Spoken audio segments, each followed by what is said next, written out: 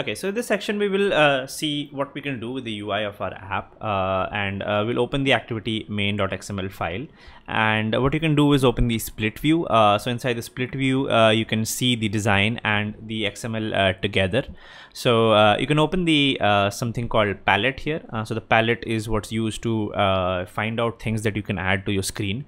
So this is something called a text view, inside which you can show some text to the world.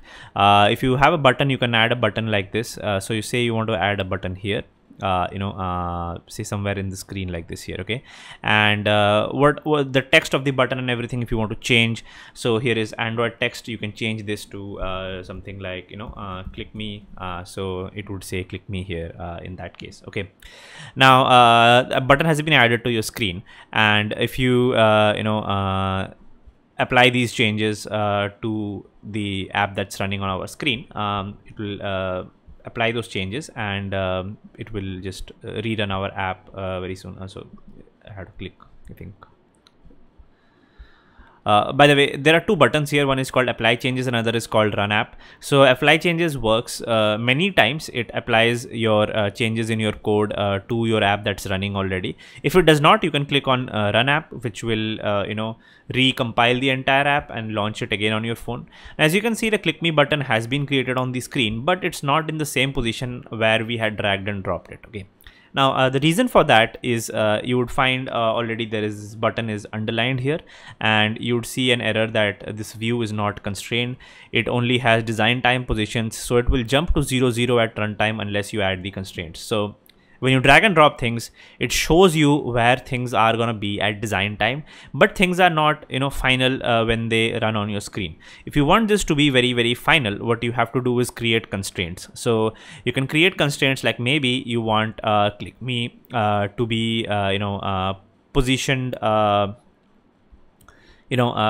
Constraints are like strings. You can tie them like this. Okay, tie one string to the top, tie another string to the bottom of this. Okay, so it gets constrained somewhere here.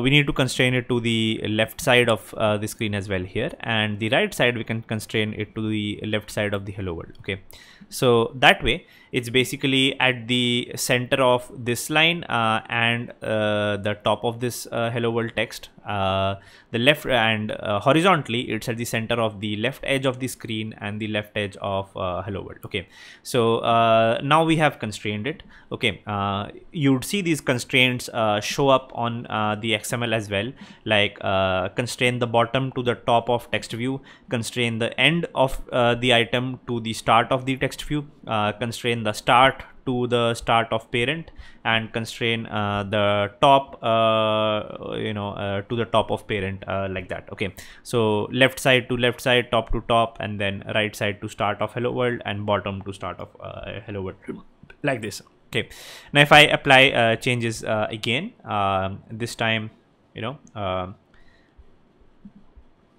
so I have to restart, I think. Sorry, I guess I have to restart the app. It will install and launch, and there you can see now the position is here on my screen, like this. Okay, so this is a button. This is a text view. What else can we add? We can add like a switch. So switch, if we add somewhere here, and let's just say we give the text of the switch as awesomeness. Okay, so this is our awesomeness toggle. If we turn it on, our awesomeness will turn on, or something like that. Just fun. Okay, so now this switch also one by one you can constrain it again. Another thing that you can do is you can just click on this and click on this magic wand. So this magic wand has this text called Infer Constraints. So if you click on that, it automatically infers the constraints. So it will automatically create constraints to the top, the bottom, the right, the ones that are needed in the screen. Okay, so you can infer constraints of an item as well. Automatically it will infer the constraints. Okay, so let's run our app again.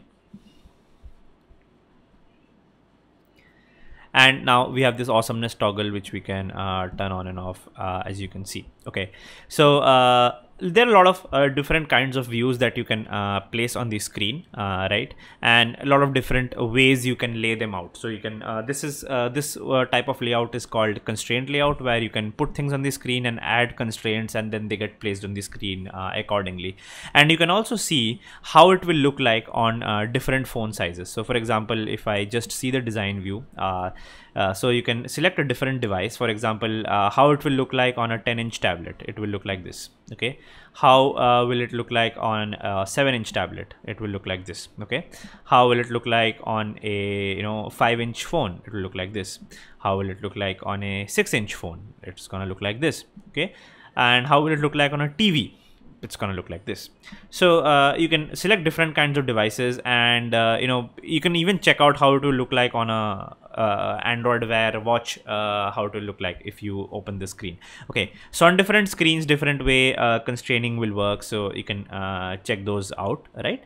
We are I think currently dealing with Pixel 4a, which is this screen in I think Pixel 4a in portrait mode. Yeah, so that's the screen we are looking at, and that's how we have been placing things. I think Pixel 4, not 4a, it's Pixel 4. Yeah, this is the phone we are currently working on, the one that I'm running things on, and that's how it shows up. Okay, so this is basically how you can lay out things, and if there are any issues in your code or anything, they get shown up in this exclamation mark. It shows any issues that exist, or you can see design, and you can see any problems that exist here. So that's fine. We will discuss all of these things later, how we can fix those problems and all, but this is basically how you put elements on the screen of your app, right?